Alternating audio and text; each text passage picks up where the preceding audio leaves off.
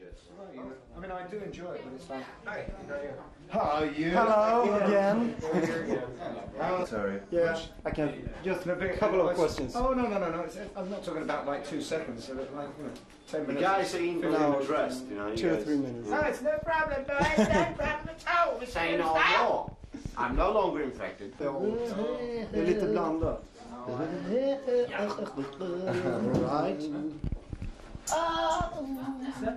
What do you think about hidden microphones? Well, not too much. It normally tastes quite good. Hidden microphone. Sätt in när du rullar. You're rolling? Can I put my sound? I guess I do. Yeah, and I've heard that singers usually sing up before the concert, but you're singing down now, are you? Pardon me? Singers often sing up before the concert, you know, warm up. The voice. Yeah. But what are you doing now after the concert? Well, Drink. Having a first drink of the day, really. With this gentleman here. Yes.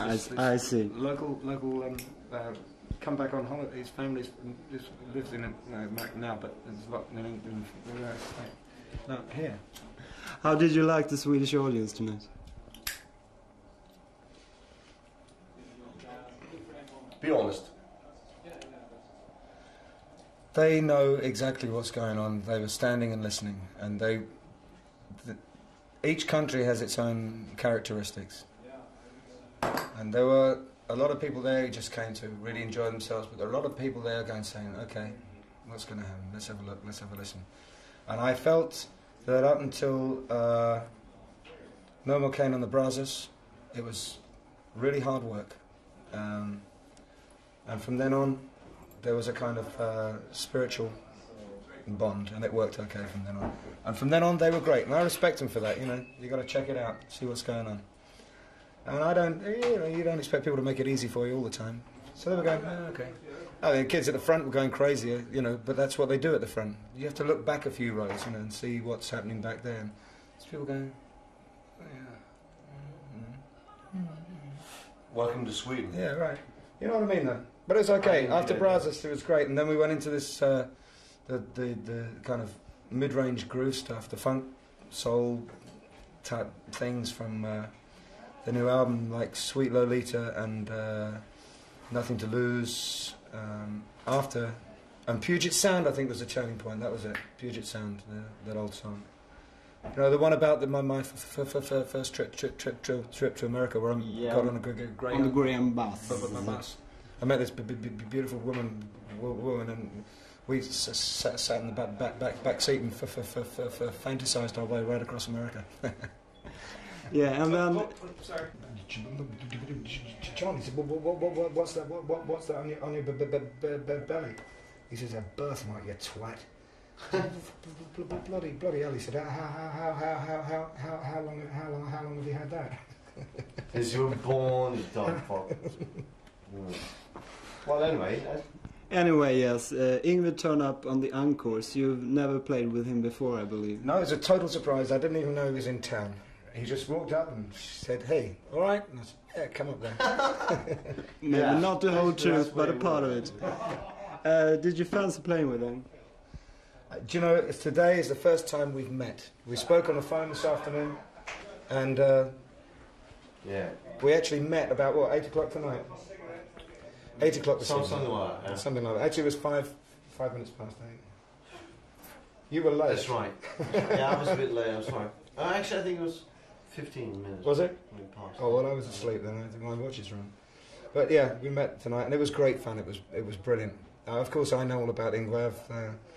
You know, he's a well-known, famous guitar player, and it's great to have him sort of come and jam with me. You know, I mean, I think it's fantastic. We had a great time. I know the guys in the band enjoyed it. I had a fantastic time. Yeah, it was really good.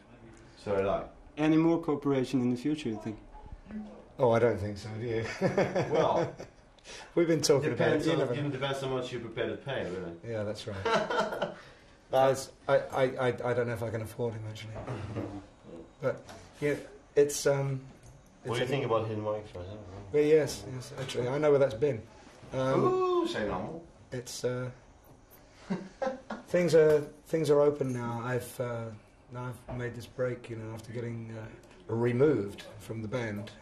I feel now that I can have a free choice of what I want to do, and no doors are closed, nothing's closed. Everything's exciting now. The future holds a lot of opportunities.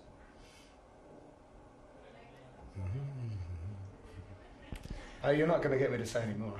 No, I think you've had you will have quite a long journey towards Oslo this night. Yeah, yeah. And then another concert there tomorrow. Yeah, yeah. Well, I get off the bus and I start.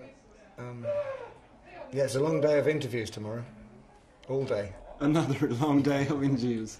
Yes. All about it. So I enjoy the interviews. I really do. I just sometimes wish I could have a little sleep in the afternoon just to sort of get myself ready for the show again, because I was kind of tired tonight. It's been. We drove from Odense in Sweden, in Denmark, and that was about 12 hours or so. I got in at midnight last night, and travelling all day, and then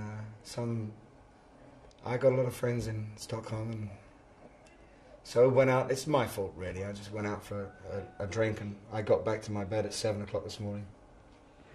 Actually, the other day I was so so tipsy when I got back to my hotel at 7 in the morning in Copenhagen that I went in, and they just started serving breakfast, and I hadn't eaten for a day and a half, and I went and ate 13 eggs for breakfast. So bad luck? No, not bad. I haven't eaten since. Hello. I promised Al to just take a couple of minutes. That's very sweet of you. Thank Yeah, you. and I keep my promise. Why don't you talk to English? Yeah, I thought so. Right. Thank you.